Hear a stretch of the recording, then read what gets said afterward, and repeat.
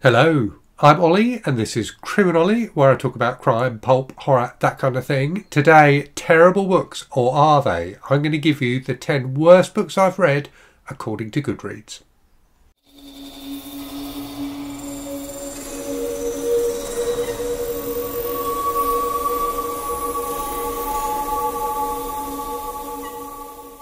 So you may have seen over the last few weeks I've given you the 10 best books I've read according to GoodReads and the 10 best novels I've read according to GoodReads. So the concept here is you sort your read shelf on GoodReads by order of the average rating that other users have given the book, and that gives you your 10 best books. Obviously, you can also do the reverse of that, which is what I'm doing today, and talking through the 10 worst books. Now, what I discovered, and the reason why I did a 10 best books and a 10 best novels list, was that my 10 best books was almost all either like non-fiction or children's books or manga. So there was a real variety of different things in there. With the 10 worst books, there's much less variety. So this is, I think, 9 novels and 1 short story.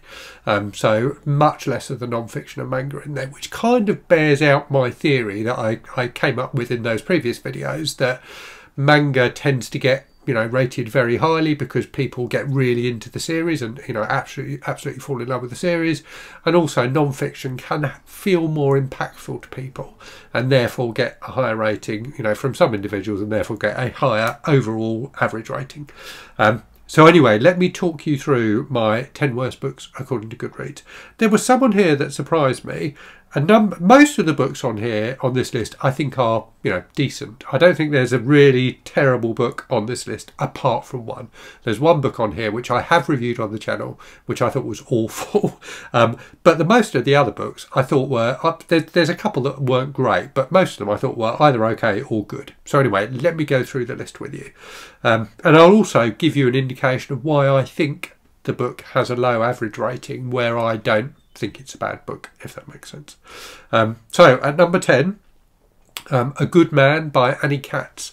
So I enjoyed this. So this is kind of a psychological thriller about a guy who's going through a lot of pressure in his life and kind of snaps. It's that kind of book, and there's a bit of a mystery element to it. There's a lot of kind of build up of tension. I gave this book 4 stars, I think. I thought this was a solid, entertaining, interesting psychological thriller. So I'm really not sure why. Having said I'm going to give you a reason why I think these books have got a low average rating, I'm not sure why this one's got a low average rating. It's not like a book that was like massively popular. Sometimes when you get a book that's really, really popular that loads of people are talking about and therefore loads of people read, I think that can drive down the average rating, and that's certainly true for some of the books on this list. This was a book that I don't remember people talking about particularly. I think I got a copy through NetGalley or something like that. That's how I ended up reviewing it. But yeah, I thought it was fine. I thought it was a decent thriller. At number 9 then, a book I really enjoyed. So this is Ravens by George Dawes Green. So this is a book about a family in the States somewhere, I forget where, who win the lottery. So they come into a huge amount of money, and it's about the impact of that money on their lives. So it's kind of structured like a thriller, has decent characters, an interesting central concept. I thought it was really, really good. I suspect the reason why it's got a low average rating was George Dawes Green's previous book was The Juror, which was a huge hit. So made into a movie with Demi Moore, I think, and The Juror I thought was a really, really good thriller. I didn't think Ravens was quite as good. I thought The Juror was great, and I think loads of people read The Juror. It was one of those books that when it came out everyone was talking about. It was, it had a lot of buzz. I suspect that lots of people picked up Ravens after reading The Juror expecting something similar, and it's not that similar. It's quite a different style of book. So I think both of them were good. I thought The Juror was slightly better, but I definitely don't think Ravens deserves to be one of my 10 worst books. Above that, at number 8, a book I think is a good book, but I can absolutely understand why the book is where it is on this list. When I say the name of the book, if you've been watching the channel for a while, it will probably be a book you know or know of, and you will understand why it's on this list. That book is Hog by Samuel R. Delany. One of the most disgusting, disturbing, foul, appalling books I've ever read. I mean, it really is just mind-blowingly horrific and horrible and unrelentingly disgusting. Every horrible thing you can imagine is in this book, and most of those things are in it again and again and again. So it's a real slog to read. It's a book that many people DNF. I managed to fight my way through it. I'm not even going to tell you what it's about because it's so foul and disgusting. But I suspect that's why it's ranked as low as it is. I think it's a very well written book. Whatever you think of the subject matter, I think it's well written. But I get why people have ranked it so lowly. Above that, so the 7th worst book I've read, and there are 2 books by this author on this list. I should say as well, I forgot to say at the start, so one of the criteria is that all of these books have more than 1,000 ratings on GoodReads. So I'm not going with books that like only a few people have read. You know, 1,000 ratings is a reasonable number of rating to take an average from. So at number 7 then, Things Have Gotten Worse Since We Last Spoke by Eric LaRocca. His kind of breakout novella that was, you know, everyone was talking about for a few months. I didn't think it was great. A lot of people, you know, really rated this book. I thought it was interesting. I thought it could have gone further. It felt like people were saying it was like really disturbing and shocking. I didn't think it was. I thought he could have pushed the envelope a bit more, but I thought it was decent and doesn't deserve to be on a worst books list. I suspect the reason why it is because it had so much buzz. Loads of people read it who probably wouldn't have picked it up otherwise, who maybe weren't the target audience, and I think that has driven the overall rating down. Ahead of that then, at number 6, the one short story that's on the list, and I thought it was worth including this because I think it's a story that's worth talking about. So that story is The Horror at Red Hook by H.P. Lovecraft. So this is, you know, H.P. Lovecraft, whatever you think about the fact that he was a horrible racist, and hopefully you agree with me that being a horrible racist is a terrible thing. Whatever you think about that, he was a really great writer. He wrote some fantastic stories. You know, he came up with, you know, a whole bizarre world that people still write stories and make movies about today. He was in many ways a genius. Horror at Red Hook is not by any means a good Lovecraft story, and as well as not showing him at his best in terms of his creativity, it also shows him at his worst in terms of his racism. So many of his stories are not explicitly racist. Horror at Red Hook is explicitly racist, and it's just not great. It's like a very pulpy kind of crime horror type story about, you know, bizarre goings on in New York, and like, you know, basically immigrants kidnapping people. It's very racist and not very good. So I think that one does probably deserve to be on a worst books list. Ahead of that, the book I really didn't like that's on this list is Cows by Matthew Stokoe. So I did a review of this on the channel a while ago. I just thought this was a not very good book. People say, you know, it's one of those books that people talk about when they mention disturbing books. It often gets listed.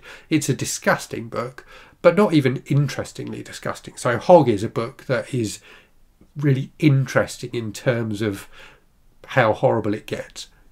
Cows is just kind of gross. It's like a very puerile, it's like something a 12-year-old would write. So it's got all sorts of disgusting things in it, all sorts of horrible descriptions of cows being like farmed and mutilated and things like that. It's a weird book. And I just found it completely unsuccessful. Whatever Matthew Stokoe was trying to do with that book, I just didn't get. I just thought it was unpleasant and pointless. Ahead of that then, another book that was kind of a breakout book, and a book I didn't think was very good. So that book is Maestra by Ellis Hilton. So this was a, I can't even remember when it came out, early 2000s I want to say. So a kind of sexy thriller. So a book that was, you know, pushed in terms of the publicity, in terms of how explicit and sexy it was.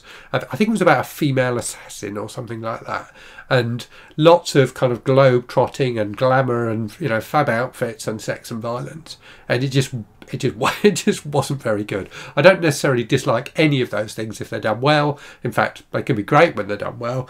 This didn't do it well. It was just a boring, not particularly interesting book that tried to spice up its boringness by putting in lots of explicit content. Ahead of that then, another book that I thought was decent, but I can see why it's on this list, and that book is Carrie Mora by Thomas Harris. So this was Thomas Harris's first book published after a long lull. where he'd published a few more Hannibal Lecter books after the success of Silence of the Lambs. I don't know if it was written into his contract that he had to provide another book as well, or if his publishers were just hassling him. But there was big fanfare when this book came out. It's the first new Thomas Harris book for X number of years, and it's not a Hannibal Lecter book. It's not at all like Hannibal Lecter. It's like a crime thriller. I thought it was pretty decent. I don't think it was great, but I thought it was entertaining. Interesting central character, reasonable plot, some great kind of descriptive scenes and things like that. But I get why it didn't, why it's got a low average rating. I suspect a lot of Hannibal Lecter fans read it and didn't particularly enjoy it. Ahead of that then, another book by Eric LaRocca. So this was Everything the Darkness Eats, which came out last year, and which many people seemed to not like. I thought this was fine. I don't think there was anything particularly wrong with this book. It's very weird. It's sort of a bit all over the place at times, but I enjoyed that about it. I thought it was an interesting book with some interesting ideas, and I suspect the reason it's ranked low is that people who liked Things Have Gotten Worse Since We Last Spoke read this and didn't like this as much, and they were disappointed by it. And I remember seeing that being a word that I saw in a lot of reviews of the book, was that people were disappointed by it. But as I say, I thought it was pretty decent. So that brings us to the number one book, which again is a kind of not independent, but a horror book by a reasonably new young author who's trying different things. I thought it was good. Lots of people didn't think it was good. Again, a book with lots of mixed reviews, which I think has driven down that average rating. That is Nothing But Black and Teeth by Cassandra Khaw. I thought this was fine. I thought this was an interesting, entertaining ghost story. Cassandra Khaw's writing is unusual. It's quite embellished, and I think that turns a lot of people off, and normally that's something that turns me off, but I actually enjoyed this book. I thought it was creepy, I thought it had some good ideas, and overall was a fun read. But yeah, lots of people didn't like it, and therefore it is the worst book I've read according to GoodReads, but not according to me. So hope you enjoyed that. Let me know if you've read any of the 10 books I talked about, and whether you think they deserve to be on a worst books list.